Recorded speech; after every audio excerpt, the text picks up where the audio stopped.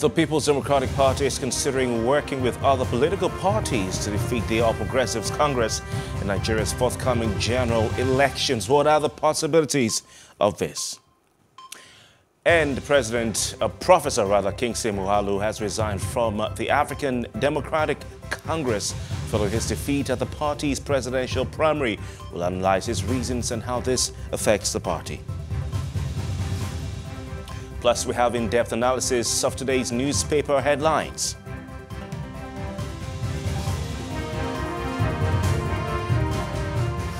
A very good morning to you. Welcome to the Breakfast on Plus TV Africa. Today's beautiful Tuesday morning. We'll be reaching you live from our studios in Victoria Island, Lagos. My name is Kofi Bertels. It promises to be a bumper package as we have interesting conversations as earlier advertised on the program. But let's start off with a look at what's trending around the country and indeed internationally today. We'll start off with the Nigerian National Information Technology Development Agency issuing a code of practice, and of course this has elicited quite a number of reactions from Nigerians across the spectrum of the political and social divide, some in support and some in opposition as well. Now, what is the National Information Technology Development Agency? Well, this is the organization or the arm of the federal government tasked with administering and regulating the information technology space in the country. If you check their profile, they say that they are the official government body that develops and regulates information technology in Nigeria. And of course, this has become a very, very important aspect of national life, indeed international and global practice as it were, with the use of technology for different endeavors of life. Well, what is the press release of the Information Technology Development Agency saying? It was released yesterday, Monday, 13th June, entitled National Information Technology Development Agency issues code of practice for interactive computer service platforms / internet intermediaries and conditions for operating in Nigeria. We'll read a few, lines from that, but it says the National Information Technology Development Agency is mandated by Section 6 of the NIDA Act of 2007 to standardize, coordinate, and develop regulatory frameworks for all information technology practices in Nigeria in accordance with its mandates. President Muhammadu Buhari, GCFR, the release continues by saying, directed the agency to develop what it calls a code of practice for interactive computer service platforms and internet intermediaries in bracket to put the online platforms, so in parentheses, online platforms, in collaboration with the relevant regulatory agencies and stakeholders. Now, it went on to say in the second paragraph, in line with the directive, NIDA wishes to present to the public a code of practice for interactive computer service platforms and internet intermediaries for further review and input, is what it's saying. Presenting this to the public for further review and input. It went on to say that the code of practice is aimed at protecting fundamental human rights of Nigerians and non-Nigerians living in the country, as well as define the guidelines for interacting in the digital ecosystem. It says this is in line with international best practices, blah, blah, blah. But let's go to the it said all these things, when they went on to say the code of practice was developed in collaboration with the NCC, that's the Nigerian Communications Commission, and the NBC, the National Broadcasting Commission of Nigeria, as well as input from interactive computer service platforms such as Twitter, Facebook, WhatsApp, Instagram, Google, and TikTok, amongst others. And you can imagine that immediately people are going to be defensive, like, what's going on? Indeed, that was what we aggregated as a response from a lot of Nigerians. They said that also other relevant stakeholders with peculiar knowledge in this area were consulted, such as civil society organizations and expert groups. But the important part, the conditions. So let's look at what it says very quickly. It says, similarly, to ensure compliance with the code of practice, NIDA also wishes to notify all interactive computer service platforms and internet intermediaries operating in Nigeria that the federal government of Nigeria has set out conditions for operating in the country.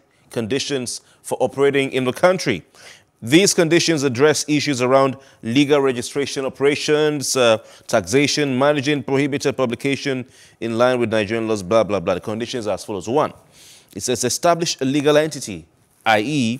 register with the Corporate Affairs Commission. 2, appoint a designated country representative to interface with Nigerian authorities. 3, it says abide by all regulatory demands after establishing a legal presence. 4, comply with all applicable tax obligations on its operations under Nigerian law. 5, provide a comprehensive compliance mechanism to avoid the publication of prohibited content and unethical behavior on their platform. I have to probably read that again so you understand it. It says, provide a comprehensive compliance mechanism to avoid publication of prohibited content and unethical behavior on their platform. That should be ordinarily, straightforward, right? Okay, let's go on. 6, provide information to authorities on harmful accounts, suspected botnets, that's robots, robots on the internet, troll groups, and other coordinated disinformation networks, and deleting any information that violates Nigerian law within an agreed time. So everything there seems to be straightforward. I mean, normal, but if you look at some of them, it has to do with access to information that ordinarily may not be readily available to government. This might include information on people. All right, and this is where, as usual, some civil society groups have been up in arms. The same civil society governments that they consulted. And the people, the users of the internet, have also been asking questions, but, you've had arguments for and arguments against. Some are saying there's nothing wrong with this. This is pretty straightforward. And there are other countries that are have come up with regulations like this before. Some are saying, hey, see, people, there's nothing to worry about. The only place that we should be looking at is Section 5. And, other laws are actually, other provisions or conditions are, tailored towards eradicating fake news and ridding the cyberspace of trolls and social bullies. Now, this is a problem. It's an issue. Some would argue in our use of social media. It's an issue, where people just have bots, especially on Twitter. These are accounts that are created that run on their own. Nobody's there, just create a profile and it's code. Bot stands for Robert, basically, So these accounts run on their own and they attack people, they spread fake news. They're not real human beings. So these are problems. You have certain groups, certain agendas that are being, spread on the internet using fake news and fake, arguments and all that, and just basically attacking people, And it cannot continue forever. Something needs to be done. But some are saying, hey, elections are around the corner, and this is why the government has decided to deploy this now. We're all aware that Twitter was suspended, or access to Twitter was restricted for Nigerians for some months. So this was expected after that, and now we're seeing it. Some are saying, before you condemn or praise, please read the provisions. I think they're pretty straightforward, but it remains to be seen what the outcome will be. Ordinarily, these are conditions that should be for the benefit of internet users in the country.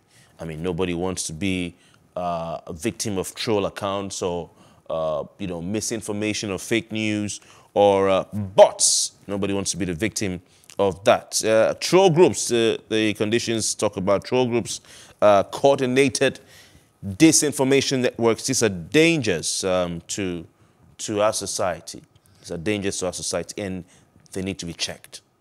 But the motive for checking them and the extent to which the government goes with the powers and the rights of individual Nigerians who have nothing to do with coordinated disinformation networks or troll groups, would they be restricted or restrained? That is the question people are asking. Some are going on to say, oh, the government can't use NIN to track people. That's what they want to, that came to a war, to shoot innocent Nigerians. They can't use the NIN to track terrorists in the bush, but they want to gag the citizens, is what some people say. So these are some of the responses, But the truth, some would argue, is that everything needs to be regulated, including social media. It needs to be regulated. It's a free-for-all right now. I mean, things are going on. Is it about the loss of moral values and standards in our society? You can find it on social media.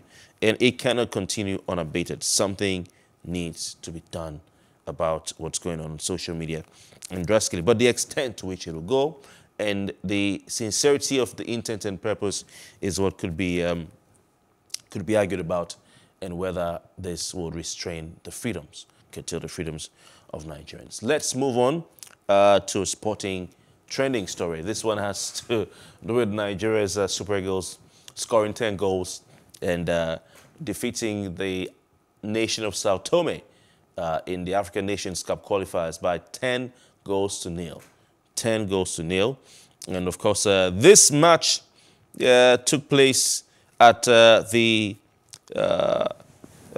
stadium known as Adrar Stadium. So this is Nigeria against Sao Tome and Principe. I mean, some Nigerians, being reminiscent or, talking about the days when they heard stories of Nigeria defeating India. When we were kids, we all had those stories that the football turned into a lion and India scored 10 goals or something like that. But this time around, it was quite interesting to see Super Eagles playing very nice, fluid football. They could have actually scored maybe 15 goals, but they scored 10 goals. 4 goals coming from Victor Seaman. And some of the new names in the team also grabbed some of the goals as well.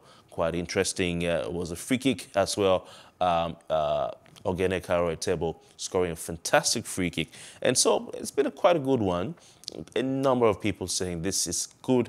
It helps to douse the tension in the country. It helps to give Nigerians something to celebrate in the midst of bleak happenings in the country. Killings, insecurity, economic downturn is something that has given Nigerians something to cheer about. It was quite interesting. Victor Seaman opening the scoring on the day after a cross coming from the left by Moses Simon, who was captaining the team at the beginning of the match. Ahmed Musa came on to also do a very good job. He took on the captain's armband, and Moses Simon went to sit down on the bench. Musa played well. And one of I noticed comments by Nigerians on this match was that Ahmed Musa, who has been seen as one of the members of the team who is on his way out and will be spending more time on the bench, actually played very well, very, very well, and showed that he understood what the coach wanted him to do, and he showed that his time is not up. Now, some said, hey, don't be too quick. This is not Senegal. This is not Egypt. This is not Ghana. This is not La Côte d'Ivoire. This is not Morocco. This is Sao Tome and Principe. And that's why he played so well. Let him display what he displayed against the big teams, then we'll believe him. But I think it's clear that Ahmed Musa's time with the Super Eagles is not yet quite done. And he indicated that with a superb, fantastic display. The defense was solid as well, not conceding any goal. The goalkeeper did well. Overall, a good day for Nigeria's Super Eagles. But can they replicate this against a bigger opponent? That's the question to be answered. This is a second win in this qualifiers following their 2-1 defeat of Sierra Leone at the MK Biola Stadium on Thursday. Super Eagles have 6 points in that group as they are looking forward to wrap up their qualification for the Nations Cup and finish the business without wasting any time. All right, I think we should have ended the trending segment with that story. That is a cheerful one, because we're going to not so cheerful trending one. And of course, Nigerians are complaining about the national grid collapsing for the umpteenth time in 2020. Now, we've lost track of how many times the national electricity grid has collapsed this year. Some are saying it's the 5th time in 2022. Some are saying it's the 6th time in 2022. And some are saying it's the 17th national grid collapse in 2022. That's a large number. Most of the reports I've seen are saying 6. But whether it's 5th, 6th, or 17th, it is the umpteenth time. And it's quite sad. There's a report that said that the national electricity output fell to as low as 9 megawatts with this latest national grid collapse. It's described as a wobbly national electricity grid collapsing yet again. So several cities thrown into darkness, including the Federal Capital Territory, Abuja. Electricity companies announced late on Sunday that the collapse had occurred just before 7 p.m. And of course, the government blamed poor management and low gas supply as the major causes of repeated breakdowns in the country. This has been the alibi all along. Poor management and low gas supplies. Don't forget the national electricity architecture was collapsed, right? And from the power holding company of Nigeria, you had the generating company of Nigeria, the transmission company, you had the generating companies, rather, the transmission company of Nigeria, and the distribution companies. Well, it seems that since the unbundling of the collapsing of PHED, PHC, all right, PHCN, the national grid cannot stay together. It cannot stay together. So we hope that everything is sorted out. Some are saying this is the reason why we need a change in 2023 as far as the governance of this country is concerned. It remains to be seen if the national grid can stand up on its feet again. That's as much you can take on the trending segment right here on The Breakfast. We'll be right back with more. And ahead, we look at what the papers have to say. Stay with us.